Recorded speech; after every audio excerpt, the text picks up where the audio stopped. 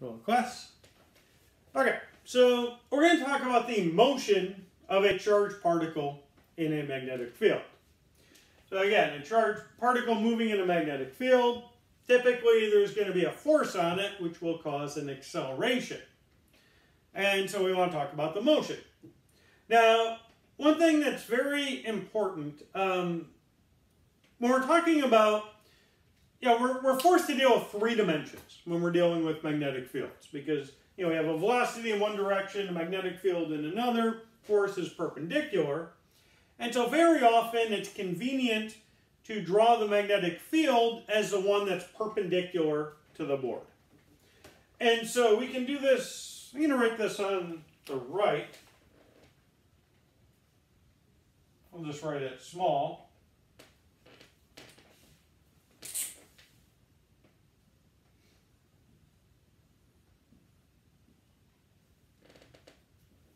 All right, so I'm going to finish this picture.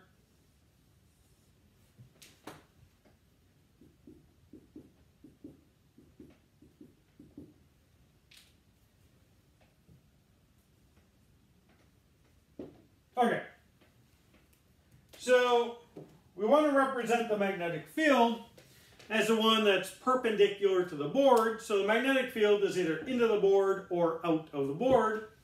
And so we can represent that region where the magnetic field exists using dots or X's. Where if the magnetic field's coming out of the board, we'd use dots. If the magnetic field's going into the board, we use X's. And a good way to remember that is to think of an arrow, like an actual arrow fired out of a bow. So picture an arrow coming towards you. So if it's coming towards you, it's coming out of the board towards you. You see the arrowhead, which is a dot. Where if the magnetic field's going into the board, picture it like moving away from you, and you see like the feathers on the back that form that, they have feathers, and I don't know, I don't have much experience with arrows, but imagine they have, actually I don't even know if they have two sets of feathers, maybe just one's enough to stabilize it, but whatever. Just a way to memorize which is which. So let's say that we have a magnetic field going into the board.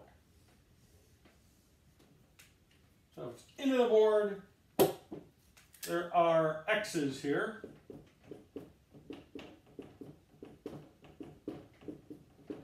And we have a charged particle. I'm going to consider this a positive charge that's going to enter this region with a magnetic field. And let's look at right when it enters this region. So it's moving in this direction, and the magnetic field is into the board. So, put your fingers in the direction of velocity, curl towards the magnetic field. The magnetic force is upwards.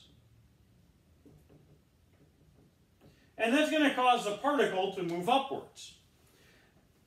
However, once it starts moving upwards, it has momentum in the x direction, so it's going to do this. It's going to curl upwards. It's going to go on some curved path. And now its velocity is in this direction. And remember, the magnetic force is always perpendicular to the velocity. Again, V cross B. Now the magnetic force is in this direction. And so the direction of the velocity and the magnetic force are constantly changing. They're always perpendicular to each other. And so there's two very important, those are two very important facts. So one is that the velocity and force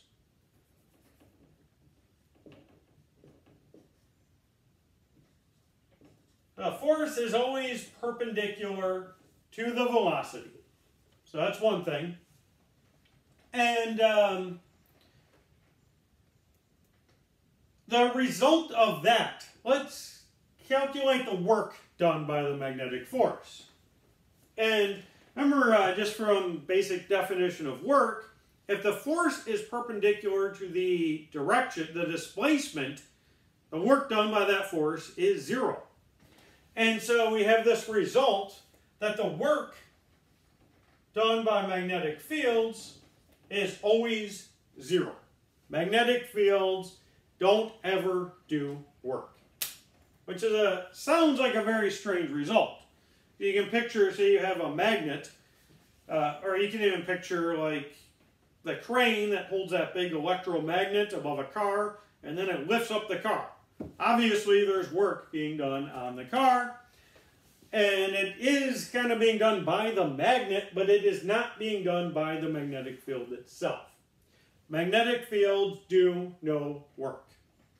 So, remember back in mechanics, you have the work-energy theorem. So, the net work done on an object is equal to the change in kinetic energy. So let's say there are no other forces acting on this object. It's just moving. I mean, gravity is probably present, but we're dealing with small charged particles that are moving very quickly, where gravity is insignificant. And so let's just say the magnetic force is the only force that is acting on this particle. If no work is being done on this, that means it's moving at a constant speed. The kinetic energy is not changing, and so the particle moves in a constant speed, and the force is always perpendicular to that direction of motion. And so what these two facts together tell you is that this particle is going to undergo uniform circular motion. So constant speed, force is always perpendicular. That gives you circular motion. Uniform because it's at a constant speed. And so we can say the magnitude of the acceleration in this case, if you remember back from mechanics, an object in uniform circular motion has an acceleration v squared over r. All right, so yeah, if the only force acting on the object is magnetic, or at least the only significant force, we can say it goes through uniform circular motion. And I'll look at an example of that. There's a very important application of this. And say we have a region with a magnetic field here, and say we create a beam of particles. So I want the magnetic field to come out of the board in this case.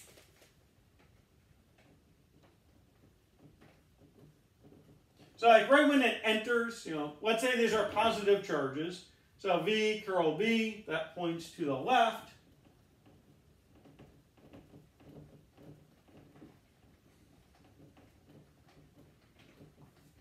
And so it's going to do this. It's going to go in some arc like this. Circular arc with a radius r. But let's back up a little bit. Let's say we have a container filled with a gas, and we ionize that gas. So, and we create a little hole here, so the ionized particles can come out. Now we know they're moving fairly quickly, but what we're going to do is we're going to accelerate them. So let's say we have a capacitor here. That's going to create an electric field, and we put a hole in the plate. And these are positive ions that are coming out of here. So we've got these positive ions that are kind of moving around, bouncing off walls and stuff. And occasionally one's going to come out, and it has to be going, kind of in this straight line here in order to make it through both capacitor plates. And we want it to accelerate So let's say that this is 0. We create an electric field in this direction. So our electric fields go from high to low potential. So we have, we'll set this plate of the capacitor to 0, the other one to V. And so we're going to accelerate these particles between the plates of the capacitor. And let's say we accelerate them to a very high speed. So, so high that we can disregard the initial motion of the particles. Because they do come with a distribution of speeds, but let's just ignore that. Let's say that the initial velocity is essentially 0. Because if they're going fast enough at the end, that would be the case. All right, or approximately. So now we have to be a little careful here because we're using V for potential, so that's a capital V. We're also going to talk about velocity.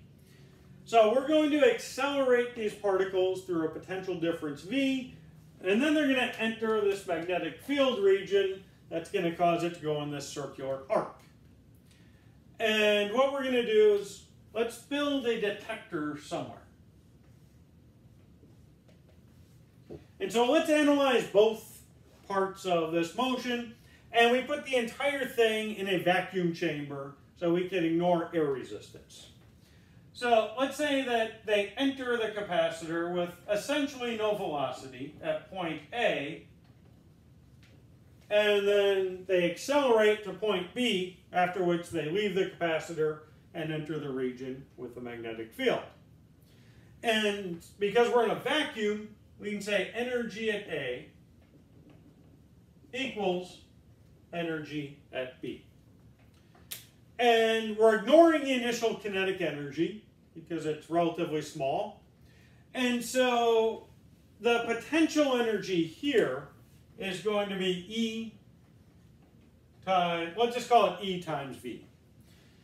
Because we set the 0 to be, the negative plate to 0, then the potential energy is just going to be Q times V. They're singly ionized particle, so we have E times V. Now at B, the potential energy is 0, so we have kinetic energy, 1/2 mVb squared. And that's it. There's no potential there. And so in a sense, we know how fast the particles are moving when they enter this region with a magnetic field. And now let's look at that. We're going to apply F equals ma. Now the force is going to be EVB, where this V is velocity, not potential. So again, in general, force is QVB sine of theta. But the charge is E. It's a singly ionized molecule or atom. Let's say atom. So it's, the charge is E. And the velocity in the magnetic field, like this path is in the XY plane, and the magnetic field is always in the Z direction. So the angle between velocity and magnetic field, in this case, is always going to be 90 degrees. So that's the force. And then equals mv squared over r. You know, force is mass times acceleration.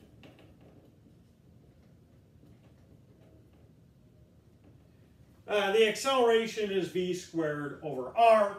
And again, they enter this region with a velocity vb, and that is constant throughout the entire path. Okay, and now we want to put this together. So let's clean up this equation a little bit. Let's multiply by r divided by vb. So again, we can cross off one of these VBs and move the R to the other side. And that's it there. So basically we have these two equations to work with. Now, here we have a VB squared. Here we just have VB. So let's do one more thing. Let's square this equation.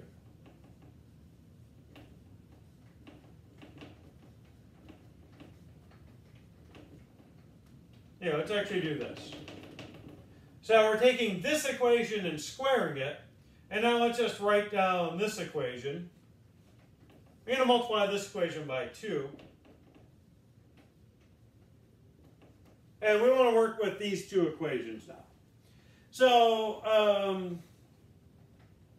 let's multiply this. This is the set we're working with now. It's basically just this equation and this equation. This one we just multiplied by 2 to get rid of the fraction. This one we squared it. And now let's multiply a second equation by m. So we have 2mev, where that v is the potential. That's equal to m squared vb squared, which is equal to e squared b squared r squared. And let's actually solve for the mass. Cross off one of the e's, and I'm going to write this in a particular way.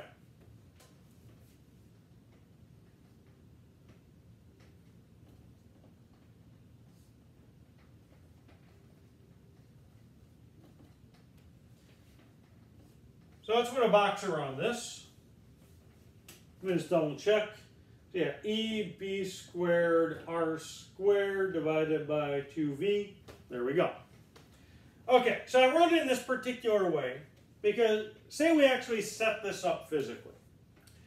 And we put a detector a certain distance from where the particles enter this region with a magnetic field. So D is fixed in this experiment. And let's say we also fix V. So the potential difference is fixed. And in a sense, R is fixed because we want to look at the particles that can loop around and enter the detector. And E is fixed because they're singly ionized particles. And so this is just some constant. For this particular experiment that we set up, this is constant. And what we do is vary the magnetic field. And so, picture the magnetic field is very small. What's going to happen? What are we going to see at the detector? Nothing. If the magnetic field is small, the particles are going to mostly just go straight.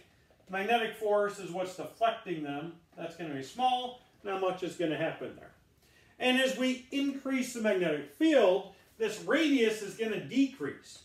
So say we keep increasing it, the radius keeps decreasing. Eventually we'll have them looping around, but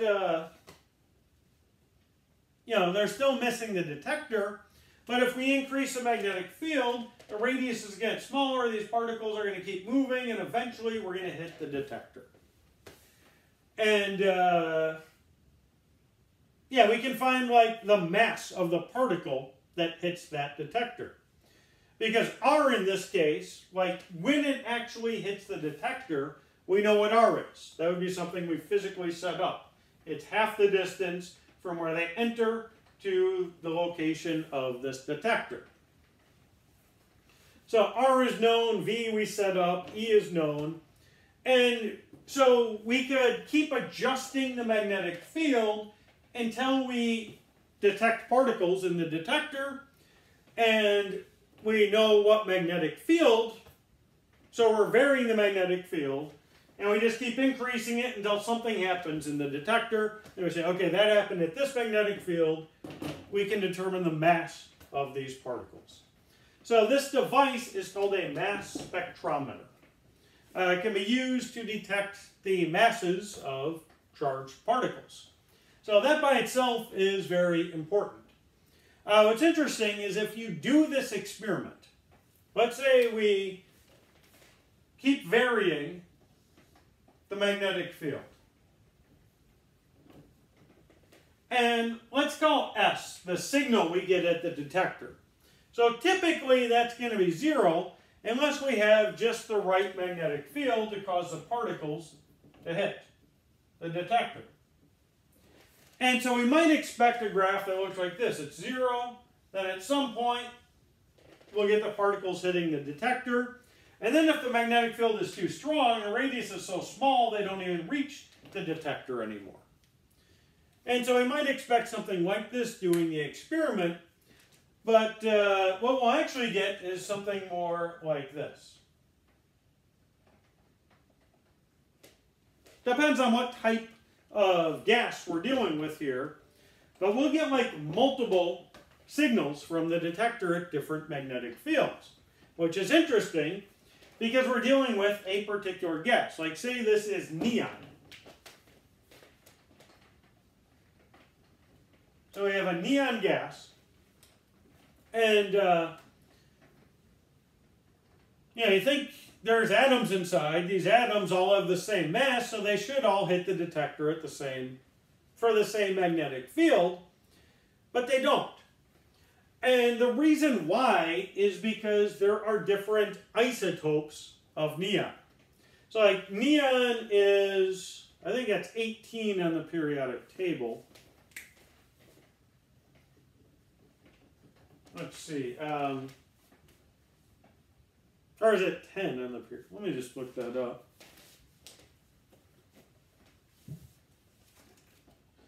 Should know this for some reason. I'm blanking on that. Yeah, neon is 10 on the periodic table.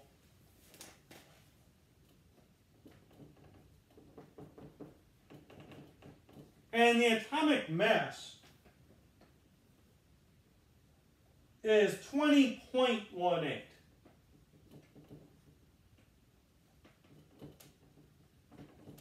Which, again, the atomic mass is basically the number of protons and neutrons in the atom. And so you'd kind of expect maybe integer values for atomic mass, but that's not what happens most of the time. And the reason why is a typical neon atom will probably have 10 protons and 10 neutrons. That's most likely the case. So that would be an atomic mass of 20. However, there are some isotopes. Some of the atoms are going to have an extra neutron. So maybe we'll have 10 protons and 11 neutrons. And then we could have 10 protons and 12 neutrons. And so some of the molecules have different masses, and so they'll end up at different places. And the more massive the particle is, the more inertia it has. So again, you want to change its motion so it's completely going the other direction. The more massive the particle is, the more difficult it is to do that. And so you would need a stronger magnetic field for a heavier particle. So like the first one you get would be the lightest atoms. And then you keep increasing the magnetic field. Or let's look at it a different way. Let's say we have a particular magnetic field. We might get something like this. If you could actually see this path, which sometimes you can actually see the path. We'll talk about that later. But these would be the lightest isotopes. And then, the next heavier ones with that extra neutron, they have more mass, so they're harder to turn around, so they're going to end up over here. And then the more massive ones will end up over here. And so then if you increase the magnetic field, the whole pattern shifts to the left.